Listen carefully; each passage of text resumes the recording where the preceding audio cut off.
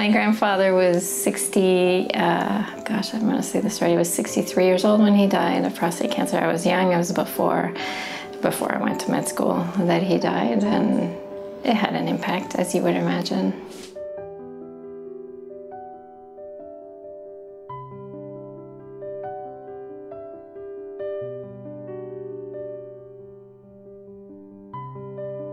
So in an ideal setting, the product would be a website where you could upload your patient's image, type in their baseline characteristics, and then download a map that's tailored to that patient's disease.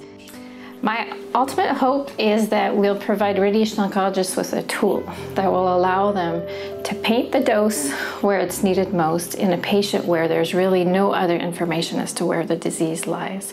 In that way, we hope to improve cure rates, and we hope to reduce toxicity of salvage radiotherapy. There's just so much work to be done. It's a disease that's been unrelenting for so long, and there seems to be no end of opportunity to be able to make things better and better for these patients.